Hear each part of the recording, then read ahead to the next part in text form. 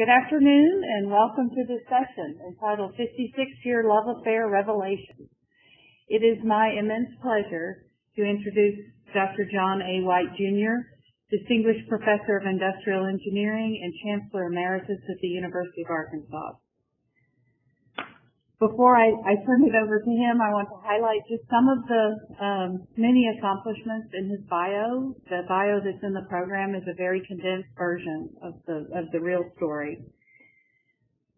In his 56-year career as an engineering educator, Dr. White has taught over 4,000 engineering students, co-authored 6 textbooks, and hundreds of research papers.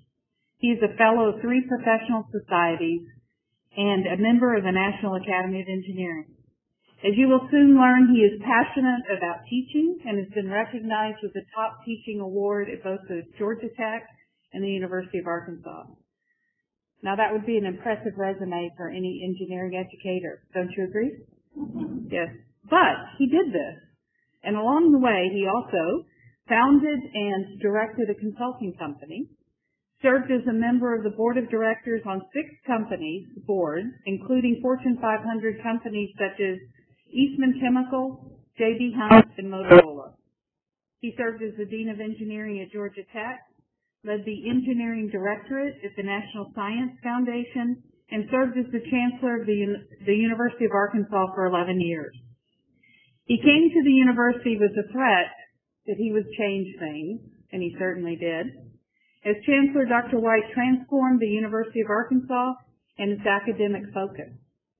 His campaign for the 21st century raised $1 billion, which funded the creation of the Honors College, endowed the graduate school and the university libraries, added 132 tenure and tenure-track faculty positions, created over 1,700 student scholarships and fellowships, and funded millions of dollars in brick-and-mortar improvements. Under his tenure, the university grew in almost every academic statistic, and that started an upward trajectory that continues today. For the last 11 years, Dr. White has just been a faculty member in the Department of Industrial Engineering, where he continues to teach and provide classroom experiences that his students describe as life-changing. As my colleague, friend, and mentor, I can testify to his immense integrity, compassion, and wisdom. And I have never met anyone who is this hardworking. He gives generously of himself in everything he does, and he has left a mark on many, many people throughout this remarkable career.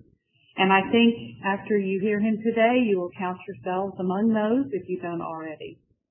Please join me in welcoming Dr. John White.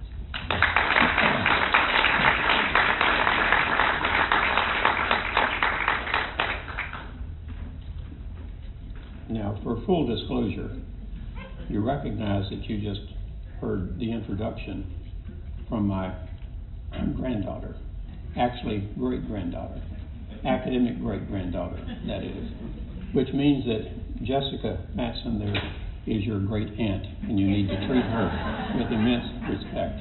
But I've been very, very fortunate over my career. Now I look out and I see so many individuals who have helped this be a wonderful journey, and in fact, to do what I'm asked to do today, to combine 56 years and summarize that in 90 minutes is a great challenge. And I told Tish her greatest challenge is going to keep me on schedule. Reminds me of my first trip to Japan, where I went down to see Kyoto Nara area there, and we had a sprightly gentleman who was our tour guide, and he said, "We'll see many temples and shrines today, and you'll want to spend a lot of time there. But remember, our objective today is to stay on schedule." So I'm going to try as best I can to stay on schedule. I really should have titled this My Journey as an Engineering Educator, but I thought it would be more salacious if I made it a 56-year love affair. But then when I did that, my wife was very concerned because she thought I was talking about our 56 years, which if she hadn't been so stubborn would have been 57 years. But you'll get to that a little later in my presentation. So let's start with my family. I am the son of educators. My mom and dad were K through 12 educators. Together they had 70 years combined service in the public school systems of Arkansas. So I grew up around educators, but I was going to be an engineer. And so I went off to the University of Arkansas and graduated and went to work with Eastman Kodak's chemicals operations in East Tennessee, Tennessee Eastman Company in Kingsport. And so I had my life planned out. I was going to be an engineer, and perhaps I would even become the CEO of Eastman Kodak, you know. So some things happened, though, that changed that along the way.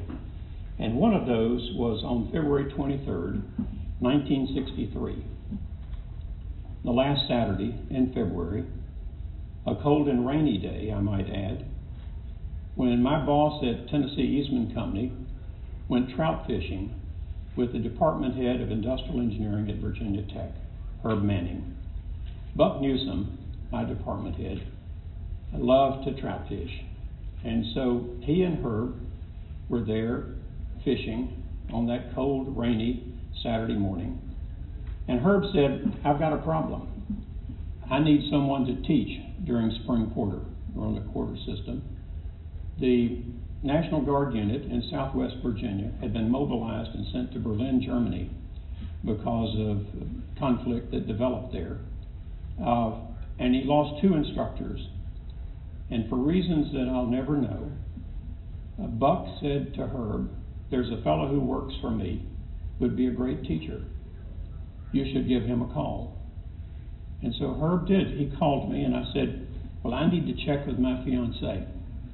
And so at noon that day, I went over to Dobbins Bennett High School there in Kingsport, had some sandwiches, and Mary Lib, who was teaching there, came down, got in the car with me. I told her about the phone call, and she said, well, you should do it. And I said, but what about our wedding? Because we had already sent out the invitations for our wedding. We were to be married on April 13th, 1963. She said, well, you'll just have to commute. And I said, are you sure? She said, yes, this is your chance to go to graduate school, and I know you want to go. So I called her back, and I said, I will under one condition, and that is that you would support me until I complete my master's degree. He said, I will. And so off I went. Off I went to Virginia Tech, which at that time was VPI, and I was there for, it was on a quarter system, 3 1/4 years, the 1/4 being the spring quarter, 1963. I remember very well walking into my very first class. I'll never forget it. And by the end of that, I knew what I was put on earth to do. It was not to be an engineer in industry. It was to join my mom and dad and be an educator. To join my wife to be and be an educator. As it turns out, to join my sister, who's a math teacher, to be an educator. So things were pretty well set. But there occurred something that was another defining moment for me. You see, I wanted to go to graduate school, but every university I applied to turned me down. I applied to Oklahoma State, University of Oklahoma, Texas A&M, to Missouri, to Auburn, to Alabama, to Mississippi State, to Georgia Tech, to Clemson, the University of Florida, LSU. All had turned me down, including Virginia Tech.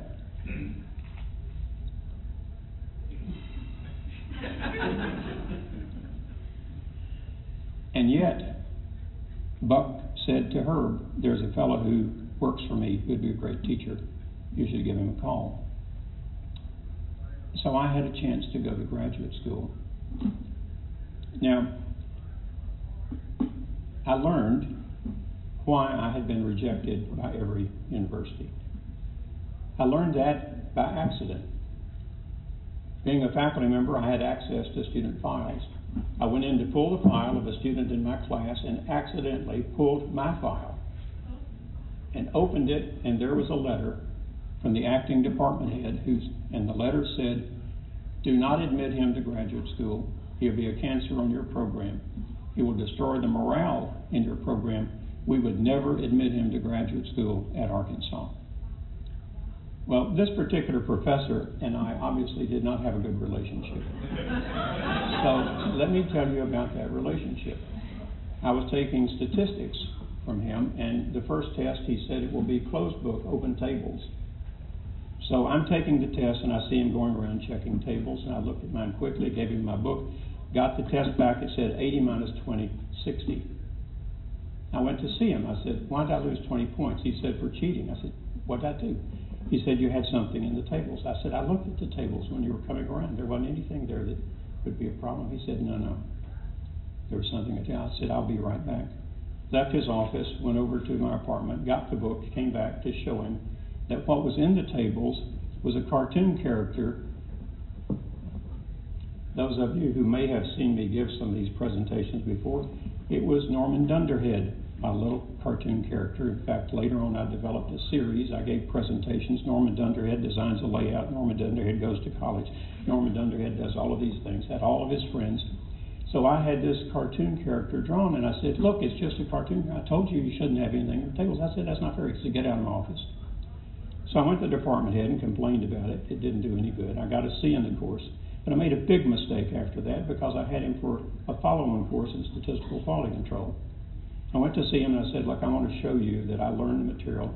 I love the material. I'm going to make an A in your course. I had the second highest grade in the class. He gave me a B+. You'd think that I would have learned by now, but I had him the next semester for production control. Went back to see him and I said, I came really close. This time I'm getting an A. Well, my average was 20 points higher than anyone else in the class. And he gave me a C for poor professional attitude. And I had no appeal because then he was the acting department head. He told Alpha Pi Mu, our honor society, that could not bring me into, or he would resign as their faculty advisor. So when I saw that letter, I realized I'm going to show him what I'm capable of. And so as it turned out, as I was being inducted to be the president of the Institute of Industrial Engineers, I was up on the head table, looked out, and here he came walking up the main aisle. So I stepped down and walked out to see him. He said, I'm so proud of you. You were always one of my favorite students. I called him by name and I said, you've had a big influence on my life. And I went back and then continued to give the presentation. But that was a defining moment. Just as that trout fishing trip that Buck and Herb were on was a defining moment for me. So I go off to Ohio State after completing my master's degree at Virginia Tech. I had a great experience there. Taught all the way through, in the summers worked at what was then called North American Aviation, their military operations research group, and consulted with them during the year. But then when I finished up my doctorate, I had to make a decision of where I was going to go, and it came down to a choice between going back to Virginia Tech or going to Purdue. And because of the faculty members that were at Virginia Tech, who I knew well, had great respect for, we chose to go back to Virginia Tech and had just a great experience there. Well, what I had not realized was that instructor position that I held when I was there from 1963 to 1966 was a tenure track position, tenure track instructor position. So when I came back, they said, look, you were in our system in which it was 5 years up or out, and now it's changed to 6 years up or out, but because you were in it, you get to decide, do you want to stay under the old system or go with the new system? I said, I'll stay with the old system. I came in January, and that year counted as a year. The next year, I was up for tenure and promotion. A year and a half after finishing my doctorate, I was tenured and promoted to associate professor. Those were the days, my friend. Those were the days. So different today. So different today. So there 5 years, and then had to make another decision. It turns out, unfortunately, we had a department head who was not very good that we brought in. I'm not go by name, don't go back and look up here, please. But of a small department of 15, I was the 8th one to leave. And then when I left, then the dean changed the department head. But it came down to going to Purdue or going to Georgia Tech. In my field, at the time, was facilities layout, facilities planning, material handling. There were two giants in the field, one at Purdue, Rudell Reed, and one at Georgia Tech, Jim Apple. And both of those universities were wanting to recruit me to be the successor to either Rudy or Jim. This now was in 1975. It turned out that both of them died in 1977. And suddenly I was the top dog, literally, in that field, in academia, in the U.S. And it opened up all kinds of opportunities for me. But we chose Georgia Tech over Purdue because of Atlanta versus West Lafayette. And my wife, even today, feels like Atlanta was a bit too far north for us. We just didn't like cold weather. And having been at Ohio State and at Virginia Tech, she was ready to go south. So off we went, and what a difference it made for us. So I was on the faculty at Georgia Tech 22 and a half years. But there was a 3-year period there, the most significant 3-year period of my professional career, which I had the opportunity to go to the National Science Foundation and lead the engineering directorate. And that had such an impact on me. Almost didn't happen. I was a candidate to be Dean of Engineering at the University of Florida. And when I was encouraged to apply, I did. I didn't realize that my boss at Georgia Tech was also applying for it. There were 5 of us. He was one of the 5. I was as well. It was very awkward. And they narrowed it down to 2. Wynn Phillips, who was the mechanical engineering department head at Purdue, and myself. And I had really developed a great relationship with the provost, but I called Bob and I said, Bob, you need to offer the job to Wynn Phillips. What? Why? I said, I'm the high-risk candidate. I said, I've never been a department head. I have no idea if I can even tolerate being an administrator. I have no clue about that. And if I come there and I don't like it, I don't have a fallback position. I'm giving up an endowed chair position and coming there to be the dean. And I don't even know what deans do. But I have the chance to go to the National Science Foundation and head up the engineering directorate. And I'll get a chance to find out whether I can tolerate doing administrative work or not. And so I'm going to do that. So I go to NSF. And let me tell you what a difference that made in me. When I went there, it was all about me. It was me, me, me, me. My courses, my research, my students, my publications, my career, But I got to NSF and I went through a transformation. It became we and us and our country. I realized that this country, the United States of America, we needed to make some significant changes in order to be competitive in a world economy. It was very clear. The brightest half of our population was sitting out engineering and science in general. Women were not joining us, and by every measure, it was the brightest half of our population, that we could not continue along those lines. So I invited 12 women to join me to come in. Sheila Widnall was one of those from MIT, and Sheila and I developed a great relationship. So I said, look, I'm going to do some things. I'm going to try to make a difference here. And if you don't tell me what to do, I'll probably do some things that are wrong. So you tell me what I need to do. And they said, you need to start right here. You need to have women who are program officers and division directors and all. And so we set about doing it. And as I went through that, I became a strong advocate for women and underrepresented minorities. And I had all the program officers and division directors together, and I said, why should we expect that faculty at HBCUs are going to know how to write a winning proposal to NSF? They haven't had mentors. They haven't had people who've helped train them in how to do that. I want to know, will anyone adopt an HBCU as well as a Latino Hispanic serving institution? I had more volunteers than there were institutions. I said, I want you to go and spend time with them and show them what it takes to write a winning grant proposal to NSF. What I found was the reason that MIT got so much research was because they wrote so many proposals. Their acceptance rate was no different than others. It's just that they persisted. Whereas so many people, if they got one rejection, they say, I'm no good, I'm not going to be able to do it, and would give up.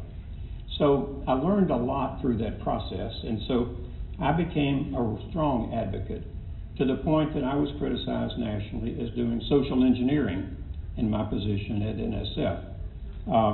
But my advocacy has continued since I was at NSF.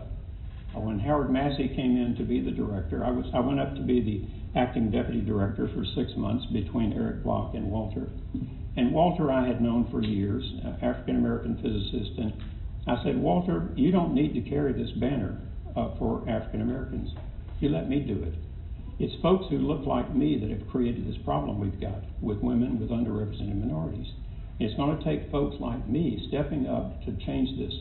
We shouldn't just turn to those who've been underrepresented and say, you've got to change the world. It's those of us who look like me who've got to make those changes. And so, as I went through that, my definition also of diversity has really expanded.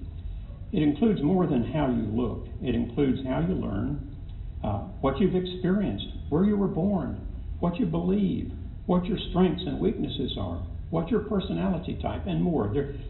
We need to have a very broad definition of diversity and inclusion. It's not just about what it looks like when you look at someone's driver's license, okay? And so that has continued with me and drove the way that I've functioned in my positions as Dean of Engineering at Georgia Tech and certainly as Chancellor at the University of Arkansas. But when I went to Georgia Tech, and I had been there on the faculty, but it took going away and being away for 3 years and looking back to see that the difficulty we had at Georgia Tech is we thought we were really good. And we were, but we weren't great. We took great pride in saying we're the best engineering program in the South. We even had over in the bookstore T-shirts being sold that said, Georgia Tech, the MIT of the South. And so when I went in as dean and I had a meeting of the engineering faculty, I said, I don't want to hear this anymore about being the best engineering program in the South. I want us to focus on being the best engineering program in the world. I will not be happy until I can go to MIT and buy a T-shirt that says we're the Georgia Tech of the North. That you need to raise your sights. Raise your expectations. Set your goals higher. And so I set 5-year goals. When I came in as the dean in 1991, I set 5 goals, 5-year goals. By 1997, we would double the number of BS degrees to women and underrepresented minorities in 5 years. So we're already awarding more degrees to women than anyone else in the country. Yes, but percentage-wise, we're not where we need to be. We're already awarding more degrees to underrepresented minorities other than University of Puerto Rico at my best and NCA&T. Yes, but percentage-wise, we're not where we need to be. Need to double the number of PhD degrees awarded. Do this in 5 years. We need to double the number of underrepresented minority and women faculty members to do that in 5 years. We need to double the annual research expenditures. We need to triple the number of National Academy of Engineering members on our faculty. And we need to be included in the top 5 in U.S. News and World Report's graduate engineering rankings. We were 13th at the time. All the department heads except 2 laughed. Those 2 who didn't laugh, one was John Jarvis, who was an industrial engineering department head. He was a good friend of mine, been for years. And Jean-Louis Chameau didn't laugh. I just hired him to be the civil engineering department head from Purdue, and he didn't feel like he'd been there long enough he could laugh. And so he didn't laugh. Well, fast forward, 5 years later.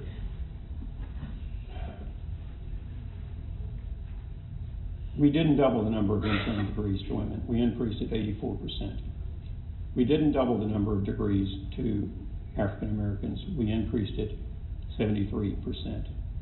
We increased the number of Hispanic Latinos 74%. We more than doubled the number of PhD degrees awarded.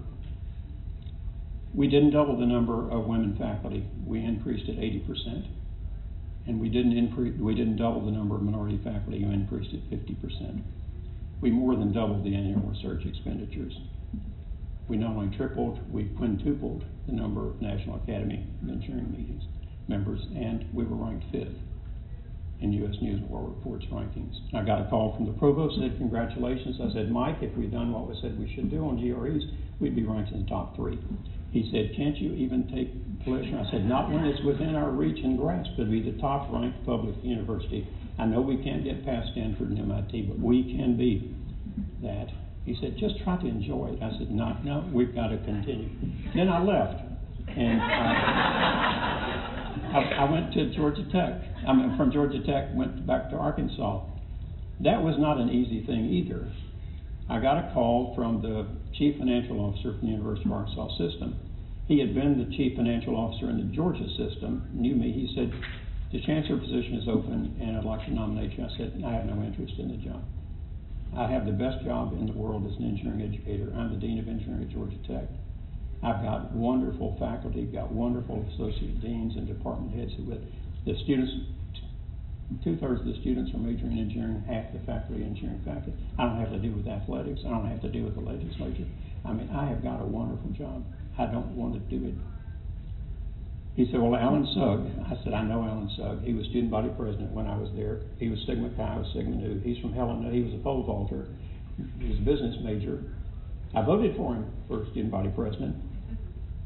But you tell Alan I'm not interested in the job. So then I got a call from Alan. I said, Alan, did you not get the message? And he said, oh, I heard it, but I don't believe it.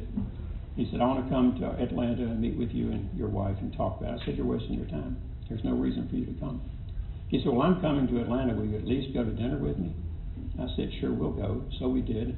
Had a nice time. Dropped him off at the Marriott Marquis Hotel and said, thank you for dinner. I've got no interest in the job. So then he called me later and said, no, still not interested.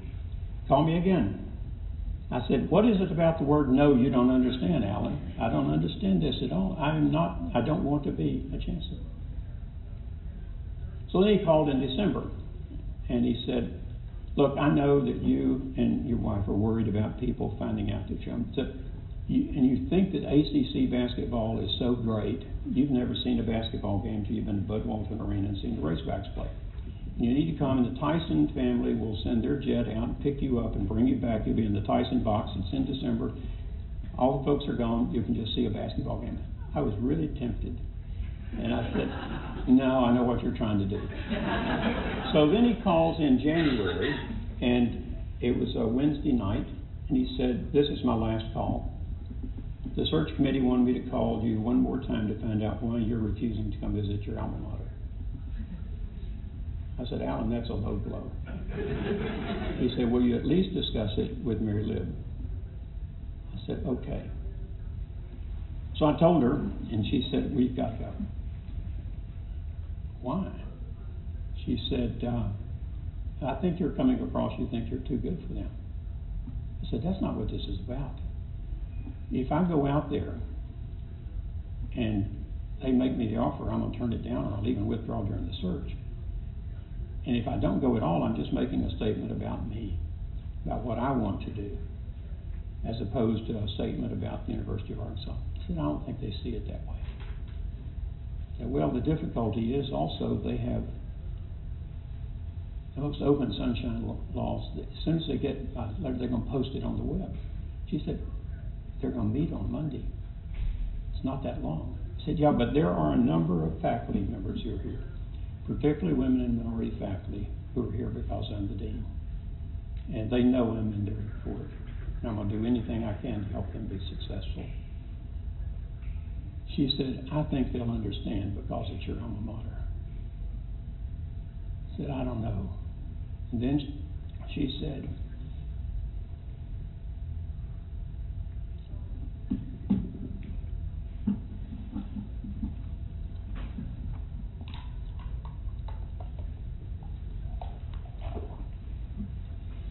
if you don't do it, I'm afraid someday you'll regret it.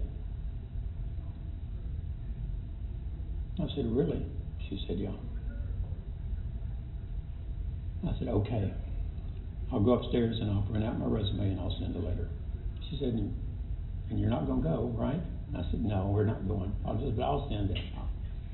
So I did, and I FedExed it to him in Little Rock to delay it getting to the campus.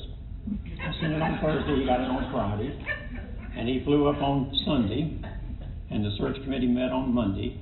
Monday she was visiting her parents in East Tennessee, and I was in the dean's meeting in D.C.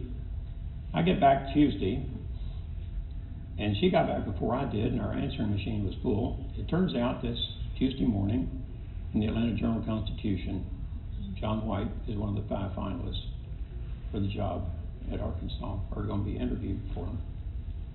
And it was on National Public Radio and all. And so I got back, and I mean, it really hit the fan then. Oh boy, it was really difficult. So I called Alan, I said, look, we're in the midst of a campaign, and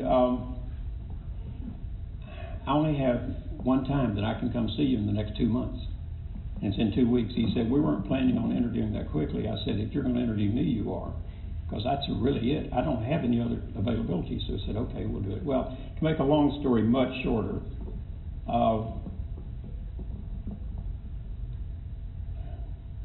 I went out and I was interviewed by the search committee.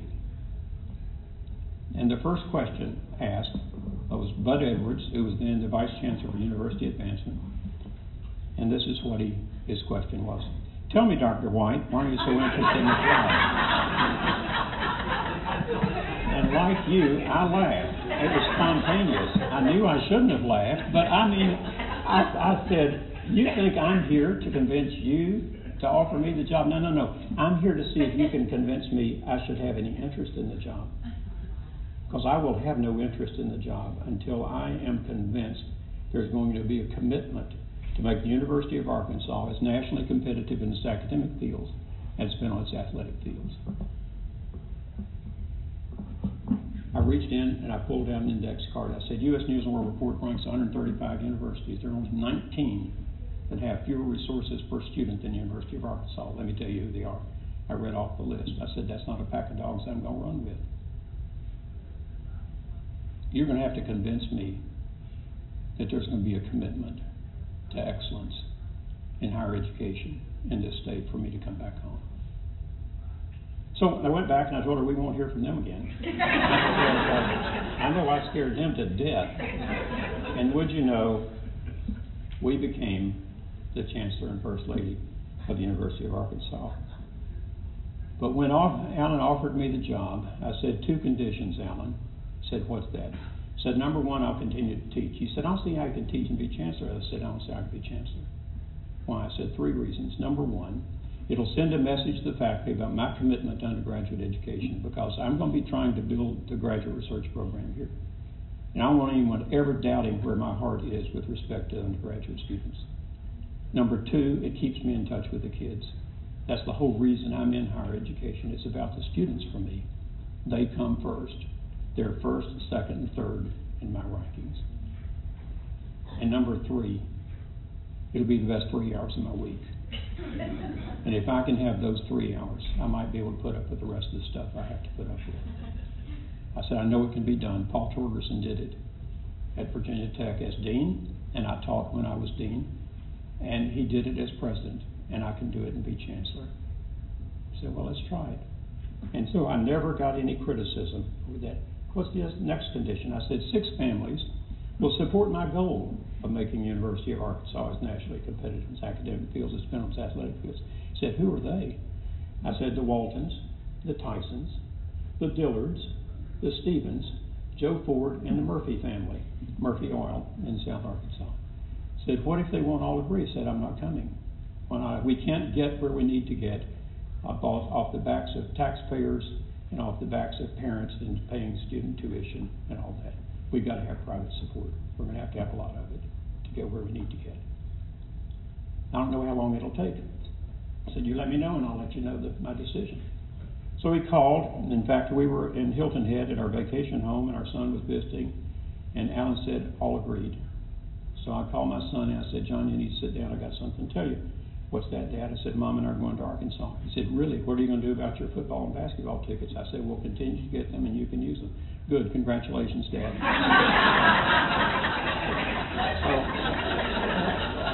So, told me earlier we'd be there for 5 years, and so here we are. 22 years later, when I retired May 13th, we'd finished up 22. If I'd waited to retire in December, we would have spent exactly the same amount of time at Arkansas that I did at Georgia Tech. But little did I know that my 22 years would be equally divided in being chancellor for 11 years and then distinguished professor for 11 years. And let me tell you, the last 11 were far happier times. Enjoyed those far more. The first 11, those were not 11 normal years. They were not 11 dog years. They were 11 hog years. So my greatest challenge when I came as chancellor was changing attitudes and expectations. They were very pleased to see that they say we're the best university in the state. Sound familiar? Best engineering program in the South, right? So I had to change attitudes internally, and I had to change attitudes externally. So as we would go around to all those civic clubs, and I had way too much cold broiled chicken and wilted lettuce and Thousand Island dressing and stuff. But I would say to the people, who do you want the University of Arkansas to compete with in basketball? And they'd say Kentucky and Duke and Carolina. Who do you want the University of Arkansas to compete with in football? And they would say Texas and Michigan and Florida and da-da-da. Who do you want the University of Arkansas to compete with in history? And there was silence. In English and math. And then someone would say Princeton and Yale, and on it would go. I said, we're going to do it both ways. You can be nationally competitive athletically and nationally competitive academically. If you look year after year, the top public universities in the country who are very strong in academics year in and year out are also highly ranked academically. Because very few of those student athletes really have a goal about going pro. They're going to get a great education. And so that's the focus we're going to do. It's just opposite sides of the same coin. And so we're going to go after both. So what I had to use was a strategy of differentiation and association. I had to differentiate us from every other university in the state and had to associate us with national public research universities. So I started out then with a progress report. It was basically a report card on us. And I identified all kinds of measures, and I set goals for the year 2010 and where we were at 1997, metrics that we could track. And I even came out with I did a first benchmark set, but I included both the publics and the privates among the 4 athletic conferences of ACC, Big 10, Big 12, and SEC. And then I realized it didn't make any sense to include the privates in there.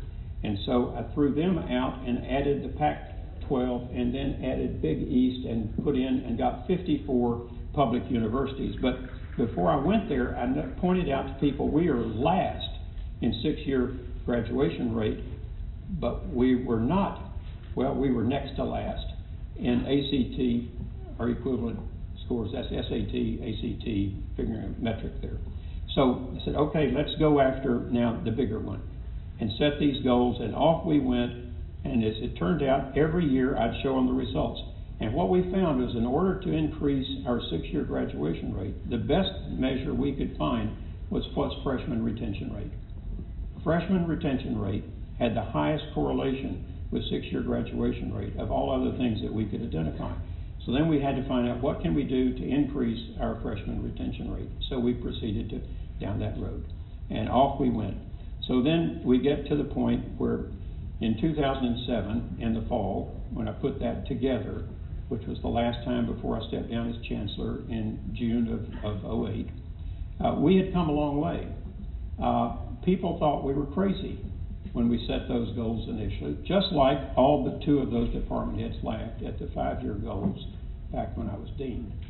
But at any rate, we came a long way in that period of time. And certainly we were helped immensely by the Campaign for the 21st Century, where we raised over $1 billion, as Tish mentioned, and she's already told you about that. And then I also set up a 2010 commission. Not only do we need the public support, we need to try to get more, private support, we need to get more public support from the state.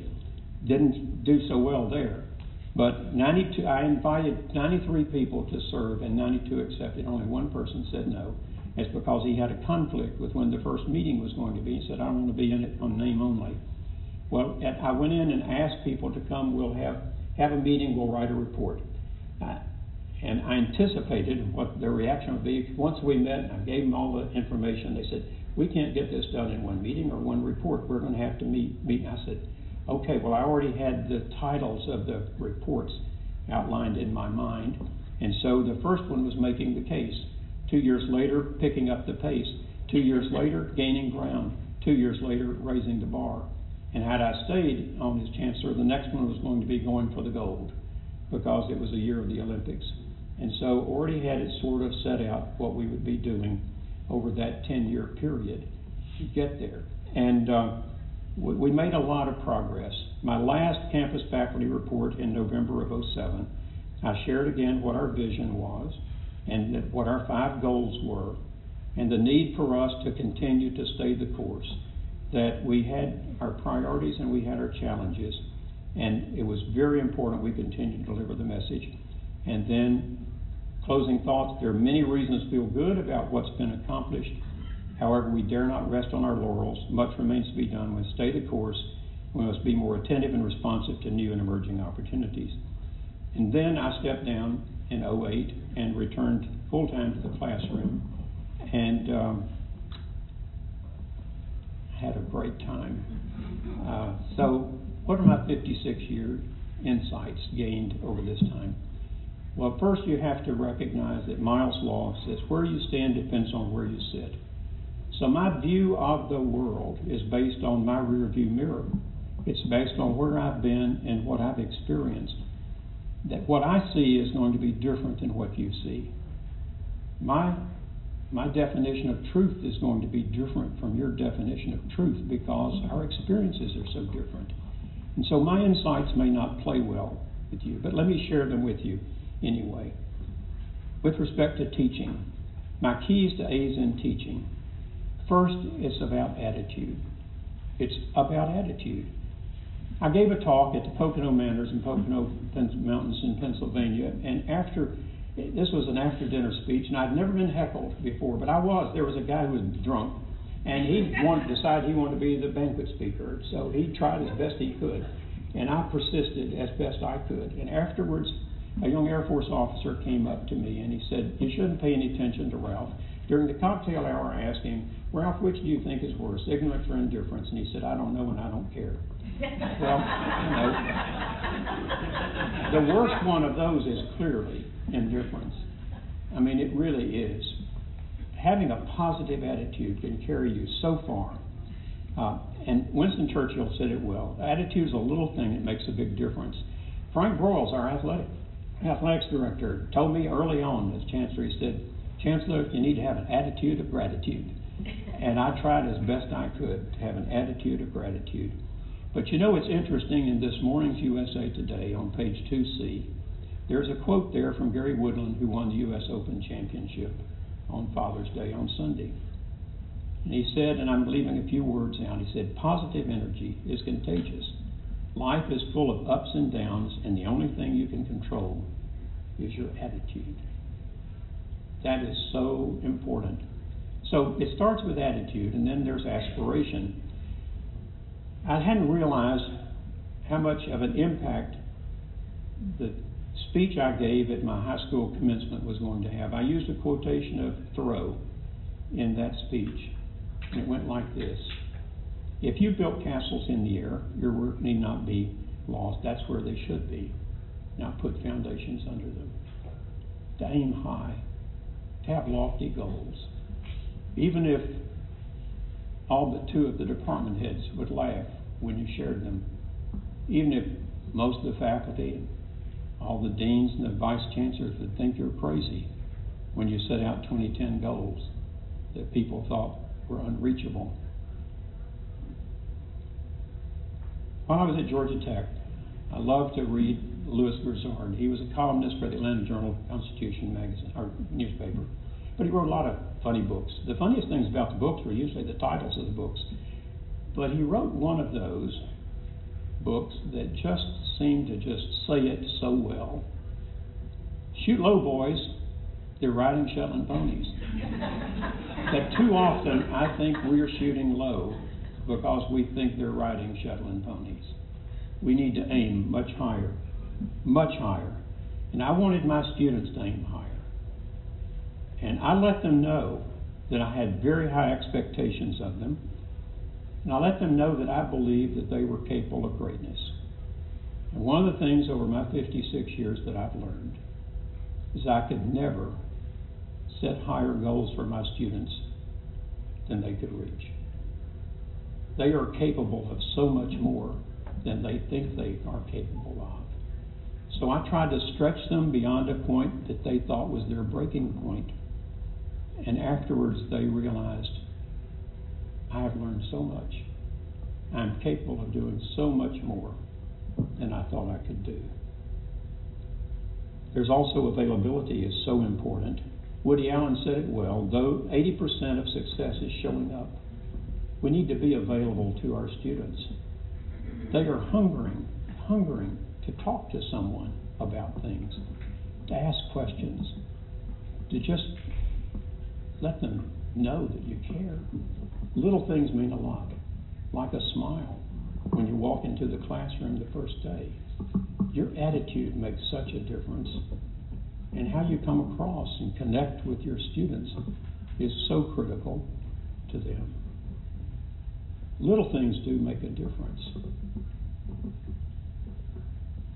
As I was finishing up my 3 years at the National Science Foundation, they had a reception for me to thank me for being there for the 3 years.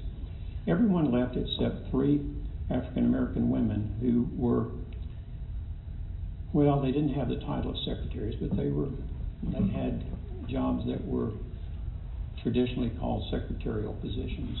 One of them was crying, and I went over to her and I said, "What's wrong?" And she said, "Oh, Dr. White, I'm going to miss you."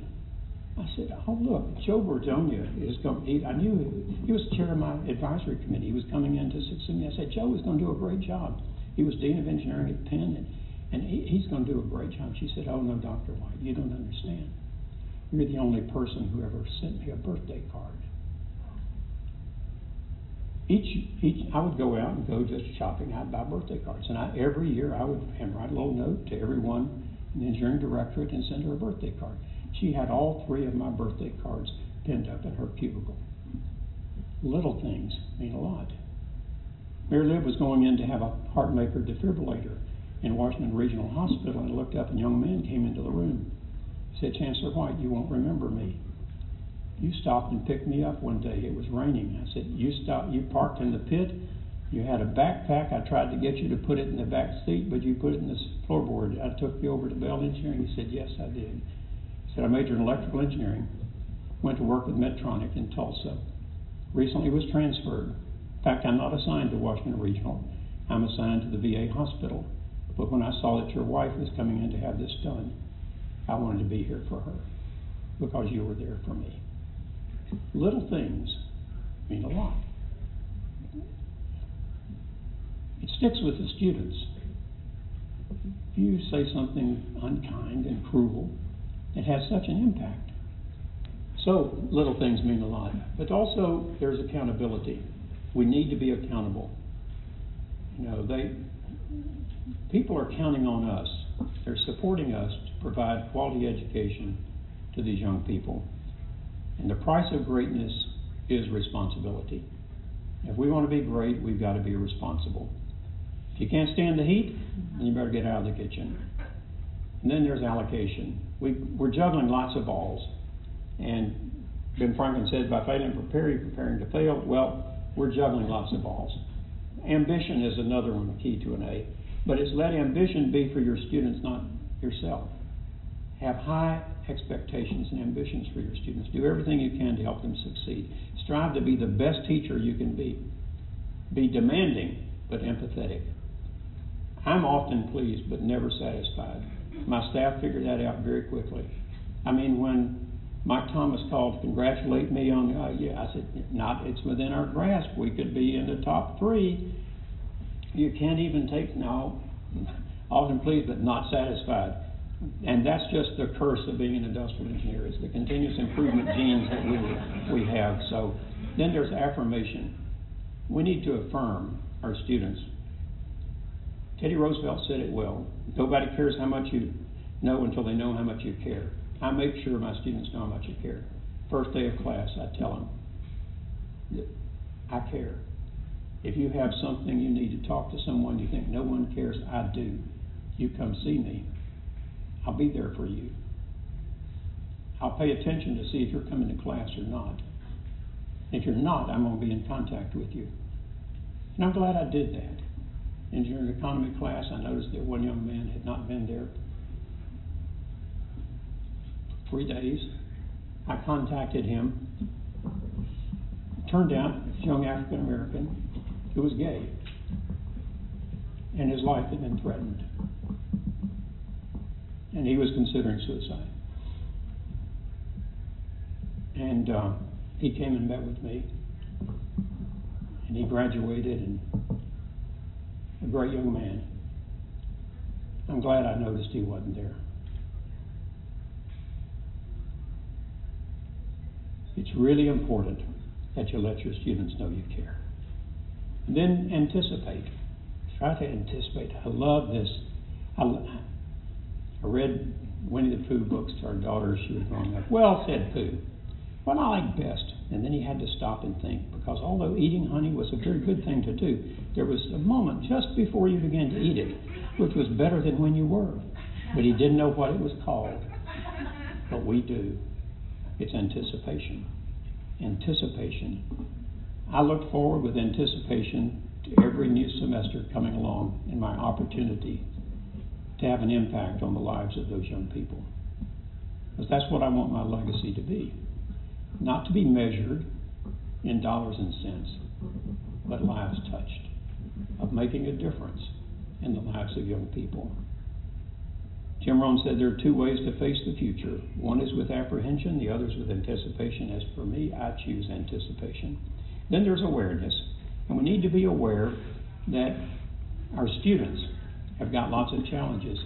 But if we're going to be aware of them, first we've got to be self-aware. We cannot understand what's going on with others unless we can understand what's going on with us. It's all about EQ. It's not about IQ. You need to know your strengths and your weaknesses and play your strengths.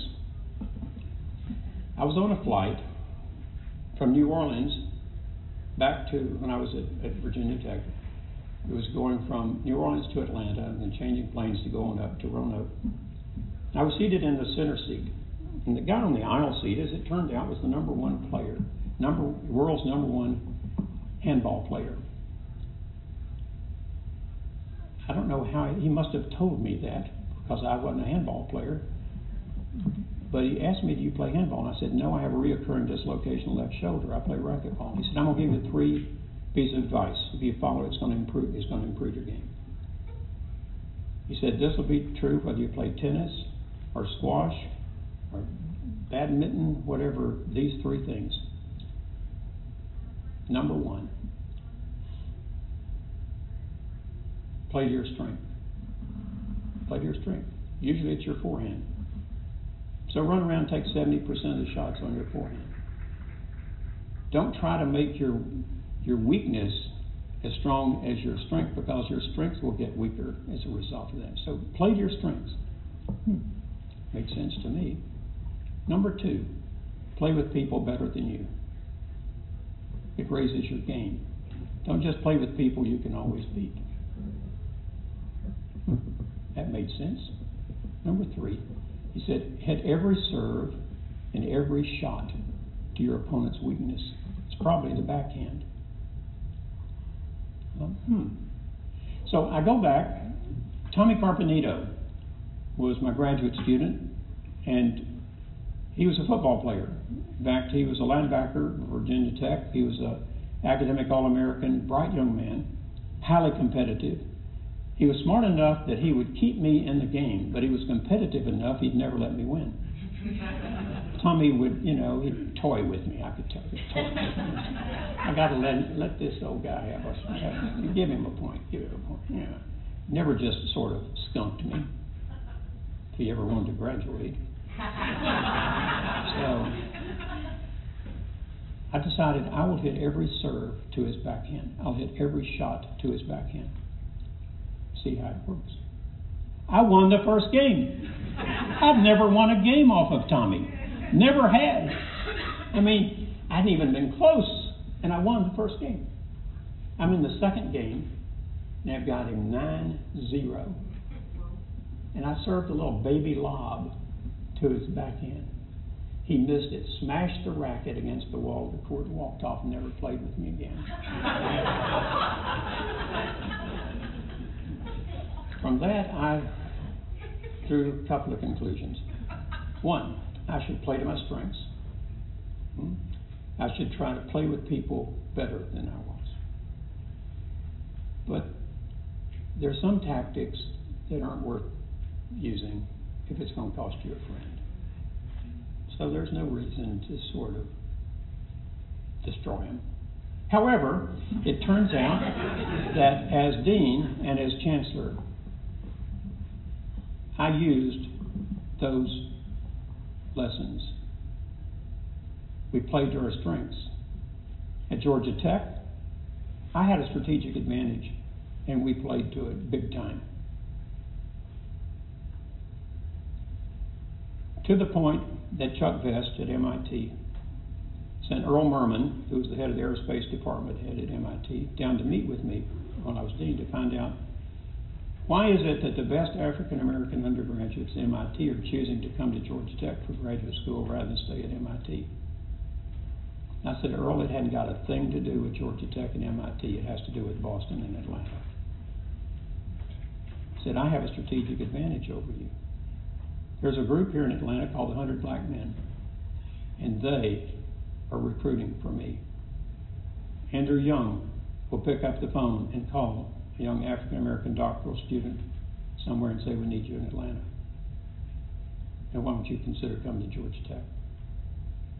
I had a strategic advantage that we were not going to give up. So I played to our strengths, big time. And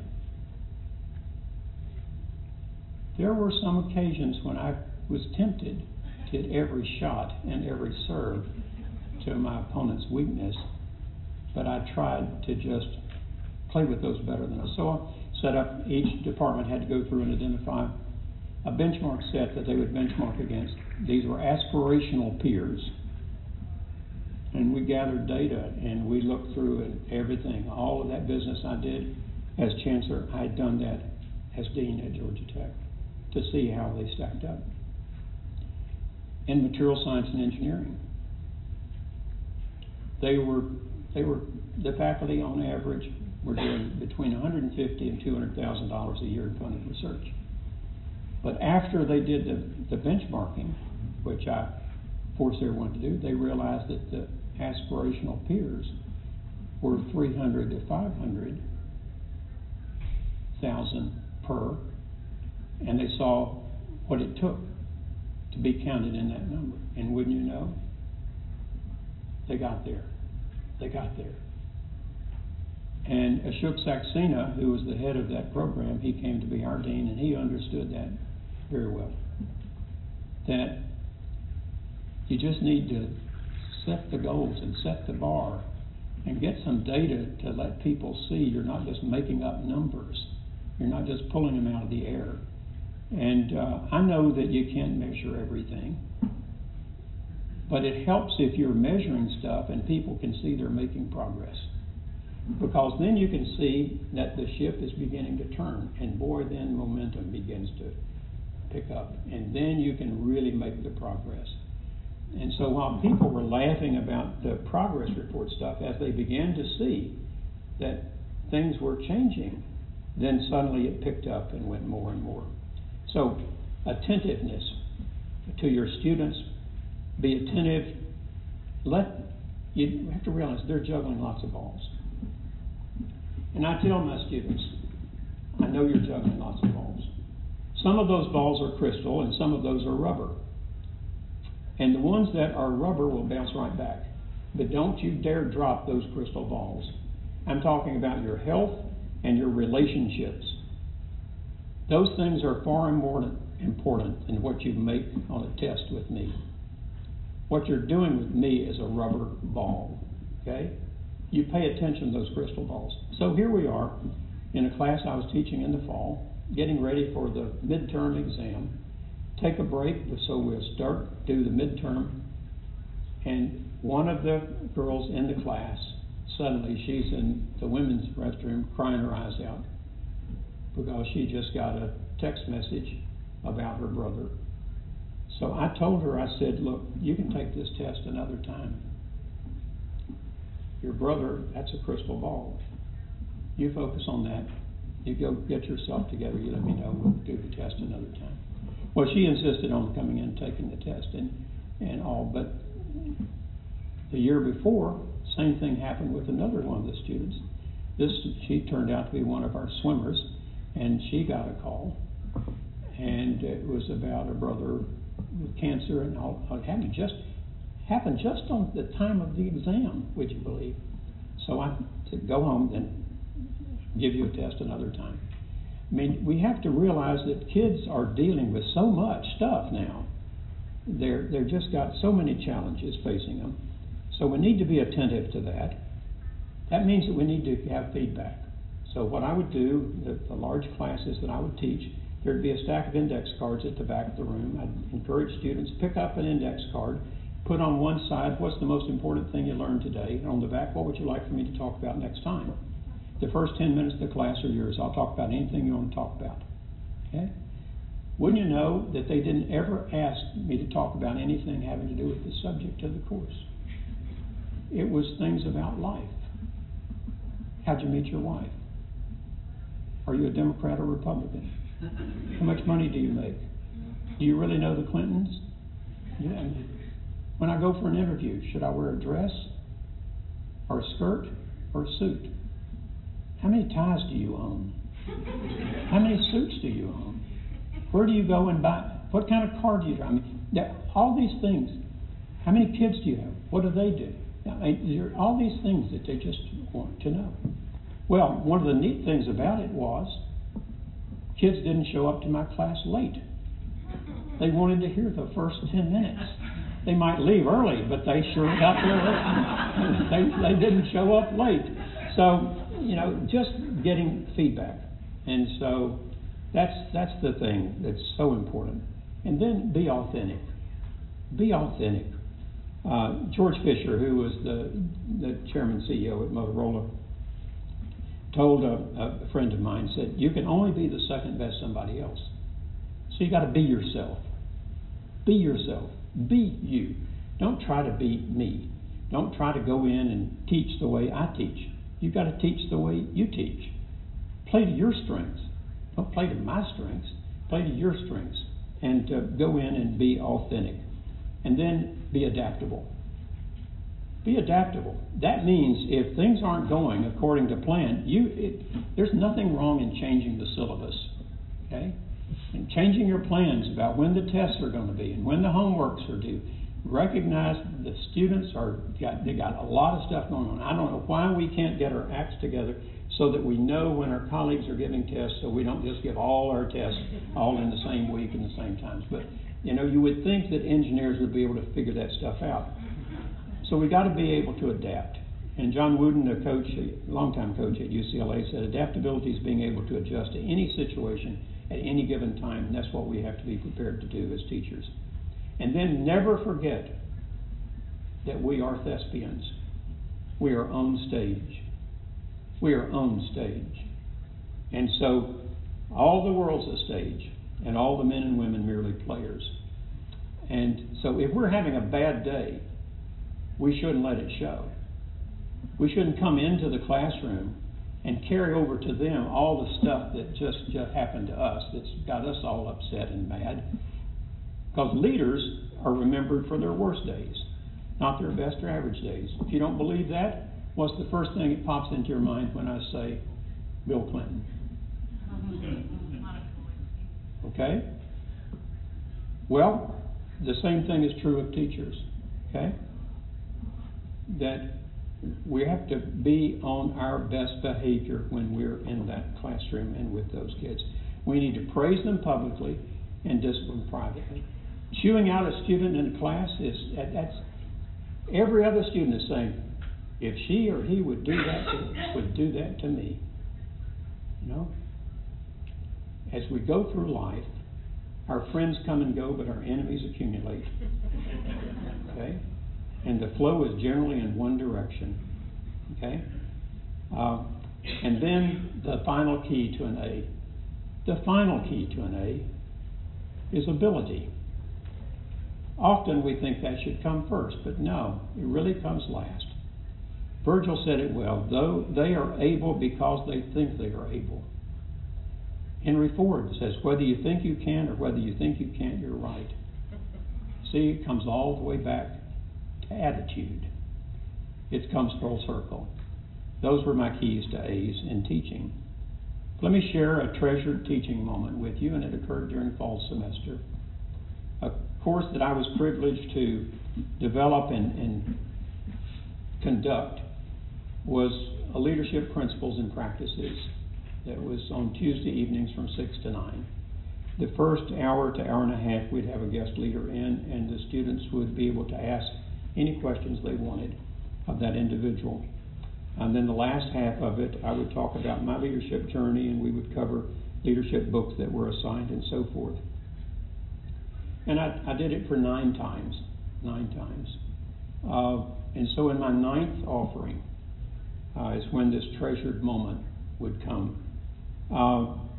Over the years, students were very consistent in what they said about the course. This is what they posted online in the evaluation system. They said, it's the most demanding course I've taken. I worked them like dogs. I really did. I worked them like dogs.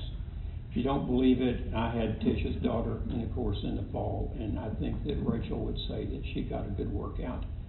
Now, she wouldn't want to say to her civil engineering colleagues that it was the most demanding course that she ever took, but they would. So I don't know that she said that, but in general, that's what came through in the evaluations. And then they said, it's the best course I've taken. But then importantly, they said, and it changed my life. But in the fall, I had a student who wrote the following and posted it on the online evaluation system. Professor White said it'd be the most demanding course I would take, and he was right. He said it would be the best course I would take, and he was right. He said that it would change my life, and it didn't. It saved my life.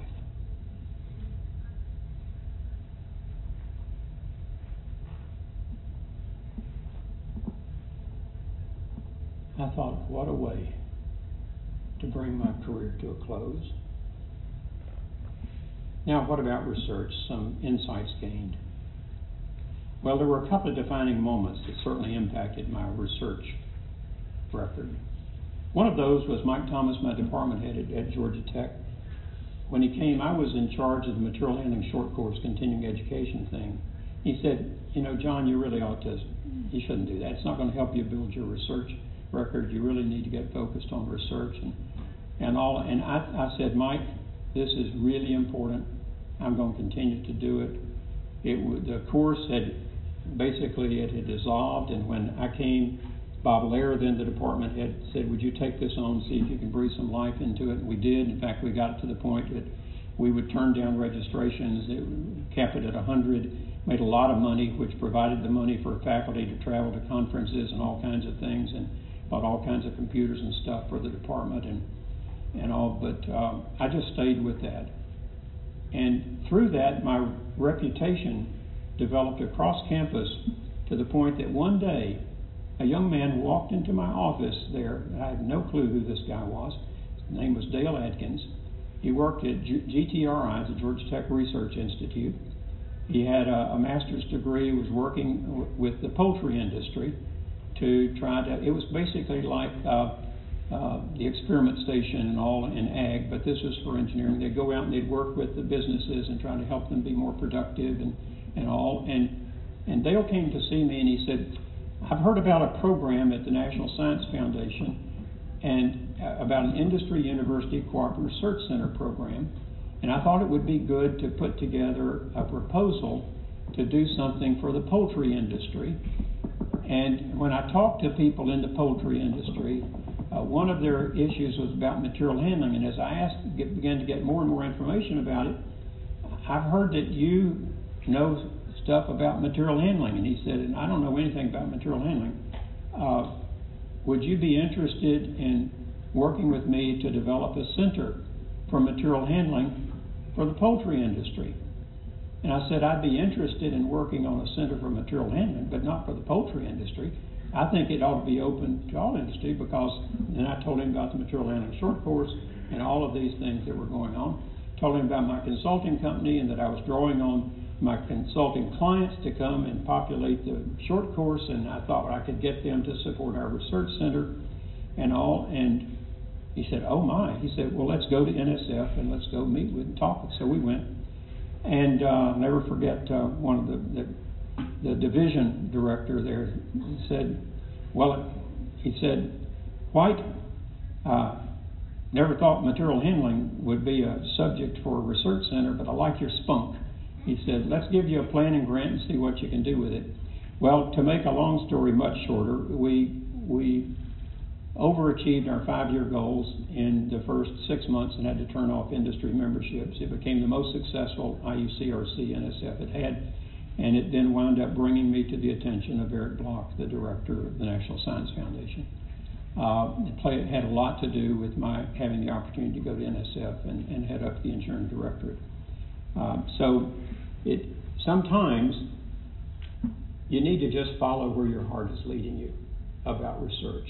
And in that case, I just continued to do what I was doing with the short course and everything else, but let me continue with some research insights.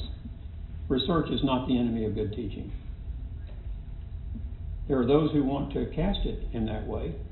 I say it's not.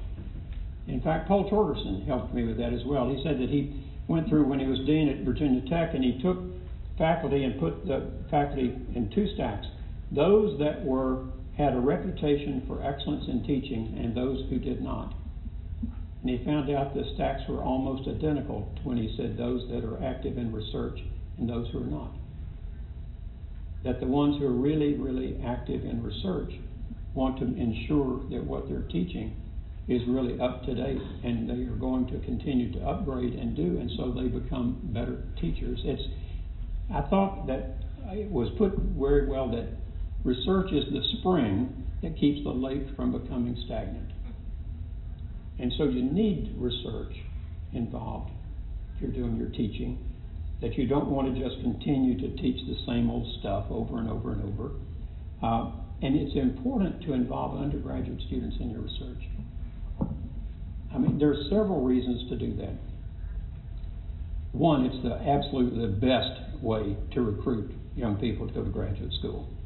If they get involved in undergraduate research, you pretty much got them hooked. Why? Because they experience the joy of discovery, to realize they know something that no one else in the world knows. They get it, and so they are pretty well hooked. And then you need to explore the boundaries and intersections of disciplines and not just sort of stay in your rut. Don't enjoy your rut so much you decide you want to carpet your rut and just be right there in my rut. Define research quality very broadly. Don't get into this business, well, is it theoretical or is it applied? Is it this? Research. It's discovering new things.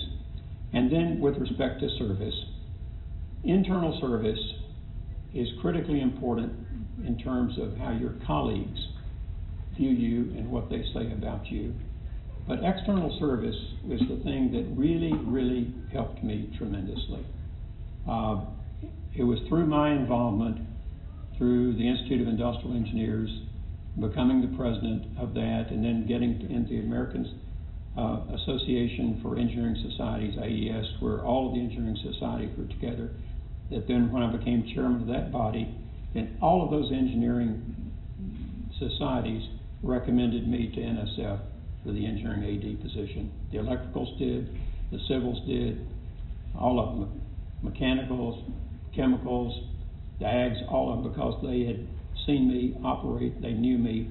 And so just the stuff that happened there. Also, it turns out that just my involvement in the church and leadership activities, my involvement in the professional societies and leadership activities, all those things equipped me to take on leadership positions. It's the networking opportunities to say to the students, look, build your network, start now, continue, keep your network going. The Old Boys Club, yeah, people ask, how did you get to be a director of Motorola, of Eastman Chemical, Russell Corporation, Agility, J.B. Hunt? It was all because of people that I knew, that they knew me. So the networking is so critical. And then comes administration, some insights gained from that, lessons learned, if you will. Bloom where you're planted. What that means for me is do the job you've got now to the best of your ability. Don't be trying to do your job with an eye on the next job. The more you're thinking about the next job, the less you're thinking about the current job. And you will build your reputation because of the excellent work you do where you are. Bloom where you're planted. Let opportunities come to you. Let them seek you, instead of you seeking them. It's a hard lesson for some. My provost learned it the hard way, Bob Smith. He wanted to be a university president in the worst way. He applied for many of them. He was never selected. In fact, he was in for, I recommended him for the vice, in Georgia, they titled things the opposite of what we do in Arkansas. The president of the system in Arkansas is called the chancellor in Georgia of the system. So the vice chancellor for academic affairs position was open. Bob applied for it, wasn't selected. Well, the search firm that was doing the work, I knew because they had done some work for me while I was chancellor, so I called the head of the firm. I said, what's going on? He said he wanted the job too much. He came in, he was over-prepared. I mean, you need to be hard to get as opposed to trying everything you can to get it. It came across that he was almost desperate to get the job. So I had a discussion with him. So then the next thing that came up for him, he became a reluctant candidate and he got the job. Continuously improve. Beware of type 1 and type 2 errors. A type 1 error is rejecting someone when you should have accepted. And a type 2 is accepting someone when you should have rejected. I have made a lot of those errors. I made them especially with basketball coaches. And the type 2 errors are very visible when you hire someone that you shouldn't have hired. Fortunately, people don't know who I didn't hire. If they knew that, I would have really been in trouble because two of those one has won a national championship and the other had been to 2 Final Fours. But fortunately, people don't know. Know yourself, your values, your strengths, and your weaknesses. Strive to be a leader of the best team, not the best leader of a team. Focus is on the team, not on you. Focus on the windshield, not the rearview mirror. Don't spend all your time saying, what if? What if? Big difference in decisions and outcomes. You can have good decisions, bad decisions. You can have good outcomes and bad outcomes. My belief is once you make the decision, do everything you can to ensure the outcome is positive. Just focus all of that. Don't go back second guessing, should I have made that decision? Decision's made. So get information and trust your gut. Surround yourself with smart, experienced, diverse people. Define success throughout your journey. It's going to change as you go through your career. My definition of success today is very different than it was when I first started out. Be an encourager, not a discourager. Maintain a healthy balance of tension in the organization. Newton's laws apply to organizations as well. No tension, it stays at rest. If you're going to move the organization, you're going to have some tension. Celebrate teaching, research, and service successes of the people on your team. Set lofty goals and stay the course. Recognize the role that luck plays. Finally, the two words most anticipated in my presentations in closing. Machiavelli, I think, had it pretty correctly when he wrote, "Fortune is the arbiter of one half of our actions, but she still leaves us to direct the other half, or perhaps a little less." Luck can play a big role.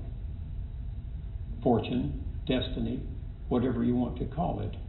Because what if Buck Newsom and Herb Manning had canceled their fishing trip? I never would have become the chancellor of the University of Arkansas. Wouldn't have happened. Would not have happened. What if I'd chosen to go to Purdue instead of Georgia Tech? Who knows what would have happened? But it would certainly have been very different. Could still have been really, really good. Could have been great. Could have enjoyed it, but it would have been very different. What if I'd followed Mike Thomas's advice and hadn't continued with the material handling short course? What if Dale Adkins hadn't chosen to come see me that day and told me about NSF's IUCRC program that I had no clue about whatsoever? What if I hadn't gone to NSF? What if I'd gone to Florida to be the dean and hadn't liked it? If I'd become a gator instead of a hog? What if I'd ignored Mary Liv's advice? Never would I have ignored Mary Liv's advice. Bless her heart, she has put up with a lot all these years with me. But let me end by saying this: thank you. Thank you, especially thank you. And I cannot get it to go there. It wouldn't go there. But what I was going to do at the end was thank you especially to all of those who have had an influence on my journey, especially the students. I love you. Thank you very much.